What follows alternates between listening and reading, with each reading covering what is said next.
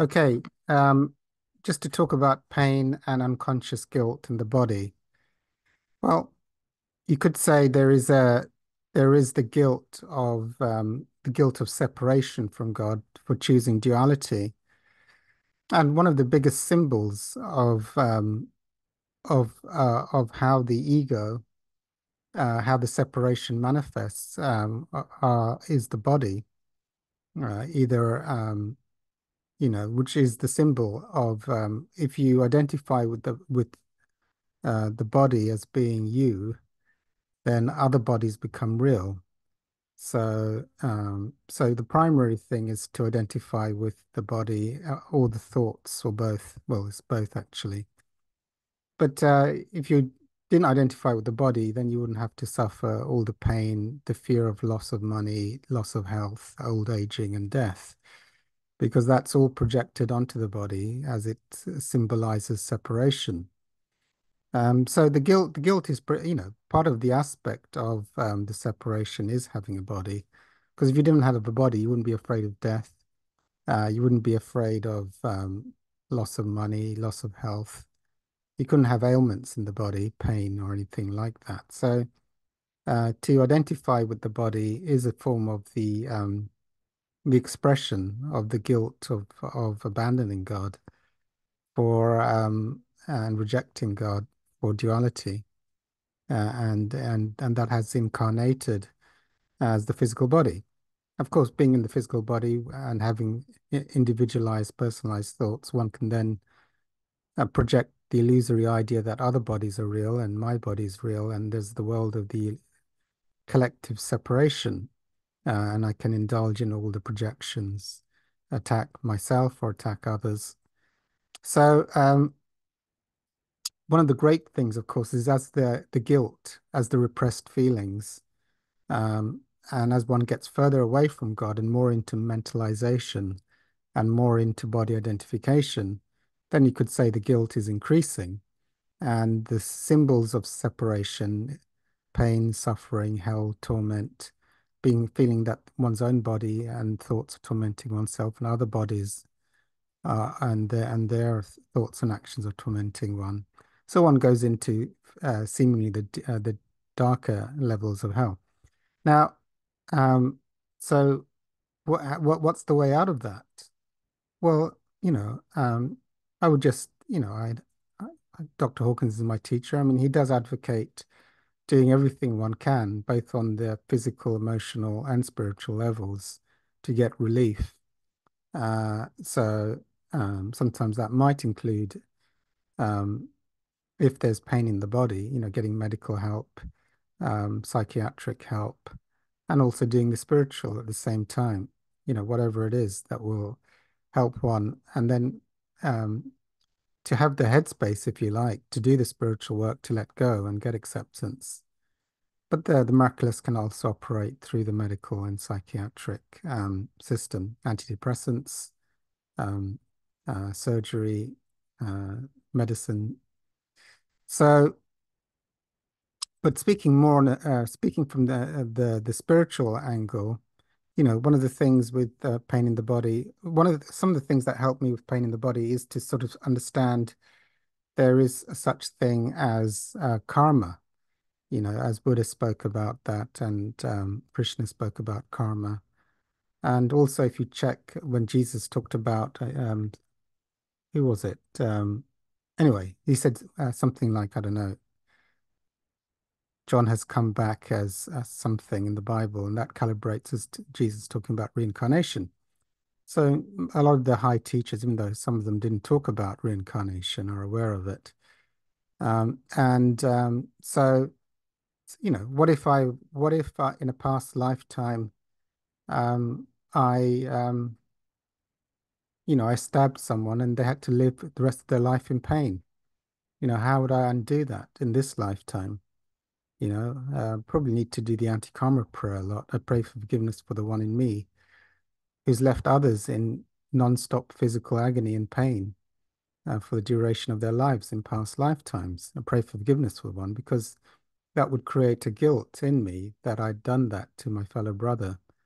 And I might choose to try and pay that guilt off through suffering, th thinking that I need to suffer that pain in this lifetime to atone for what I've done to someone else in a previous lifetime. So I might do the anti-karma prayer vigorously. I pray for forgiveness for the one in me um, who's in pain. Pray for forgiveness for one in me. God is loving, which I forgive myself for inflicting pain on others uh, in this lifetime and others. I can also look at, I can just pray for a miracle, pray for God, pray to the Holy Spirit, that the Holy Spirit reveal what is the meaning, the spiritual lesson I need to learn from the pain that I'm suffering. It can sometimes have a meaning. Sometimes these pains are symbolic. Like if I've got a pain in the neck, maybe, there's someone, or I feel that someone is a pain in the neck, maybe I need to forgive them for being a pain in the neck because I'm symbolizing it in having a pain in my neck. Or maybe I've been a pain in the neck to others. So I need to just pray for forgiveness for one me who's been a pain in the neck to others in this lifetime and others. Every time people see me, they just feel like I'm a pain in the neck. So some of these are symbolically have symbolic meaning as to why do I get a pain in the neck as opposed to a pain in the back? They often say symbolically a pain in the back is to do with support. Have I been really careless in not supporting others when they've been in need, and now I'm full of back pain, feeling unsupported, and maybe that's what I feel I need to suffer. The guilt. I need to suffer because I have never supported others, and maybe I should feel and now get a taste of my own medicine and feel what it's like not to be supported. So there's a lots of spiritual stuff that can be done as to the symbolic meaning of pain, and lots of practical things I can do. So I would look at it, the course is often a course, what is it, where is the attack? Well, and where's the forgiveness? Or where's the surrender? And surrender, of course, is if I've got programs of wanting to control the pain, or to try and control something, or to not want it is to resist. To control and not want something is to resist it. And things tend to persist when you resist. So if I say, I don't want pain, I don't want pain, I'm going to try and control this pain, it tends to stick around longer. When I sort of say, right, I'll accept the pain, I won't try and control it or argue with it, but just let it be there. And I don't know why it's there, but I'm just going to allow it to be there. And if it kills me, fine. I'll let it kill, let it be so. I will not fight or resist it. So you surrender, you see. And my experience is, uh, uh, the mystical thing with spiritual work is when you can surrender, they disappear. But sometimes it can seem like you're trying to surrender and it's not going. And then you just have to accept it's not going, you see. Sometimes you surrender and it disappears in a split second, and sometimes you try and surrender and it doesn't work. So you just let it be there. Okay, it's not going to work. So I'm just going to let it be there because, I'm trying to surrender it and it's still there. So maybe sometimes you've got to, I mean, Hawkins talked about some things you have to undo. You're not going to get away with a clever spiritual trick. It's going to take the course it's going to take. And then you just got to let go. Well, maybe this one hasn't got any, clever spiritual tricks around it. It just takes as long as it's going to take. And that there can be reasons for that. If you look into a past life, um, often when you get the chance to look into your past lives, I mean, you don't have to. You can do muscle testing or see a past life hypnotherapist. Sometimes, the enlightened teachers, because they dissolve the ego so much, they often get flashbacks and can see their past lives. So they don't even need to go to a hypnotherapist or even or do a kinesiologist. They can just, because their ego is so reduced. So that can sometimes be very helpful. Oh yeah, I see that in a past lifetime I was Genghis Khan and I just loved smashing people's backs in. And I smashed about 300 guys. So I see why it's not going away.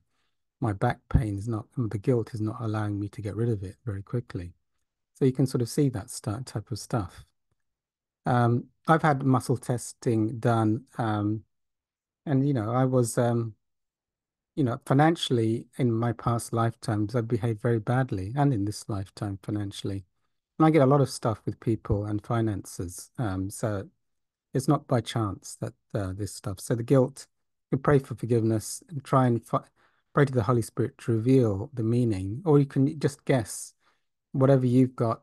Maybe you've inflicted it on others in some way, not maybe not literally, but symbolically in some way. Whether it's you've burned others, you've caused pain to others, you've disabled others.